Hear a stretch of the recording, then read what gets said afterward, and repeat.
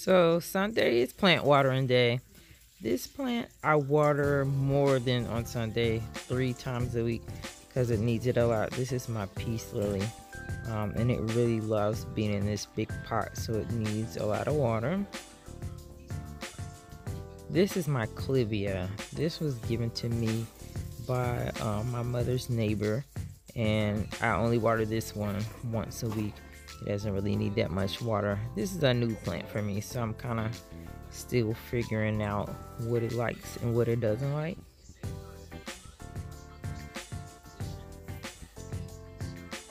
This plant, I'm just showing it to you. I'm not gonna water it. This is my snake plant, and I water it when I think about it, which is probably once or twice a month. It really doesn't need me. This, I think, is kind of a desert plant, and you really can't kill it, even me. And this is my most finicky baby. This is Edna.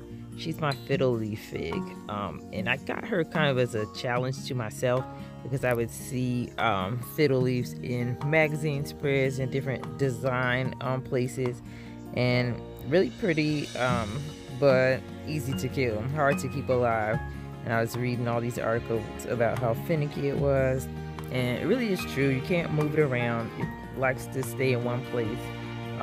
It doesn't like you to change how much you're watering. You really have to water it the same amount on kind of the same day each week. So I try to water it every Sunday, and I've been giving it 3 cups of water, but the soil is seeming kind of dry, so I'm gonna up it to 4 cups and see what happens. I hope that it doesn't get sick and start dropping any leaves.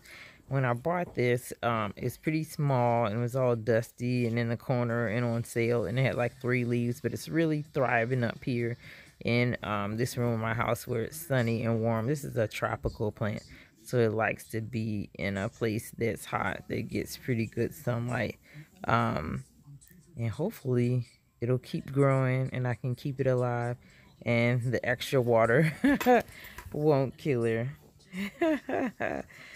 Tell me what plants that you have below, or what plants you want to try having in your home.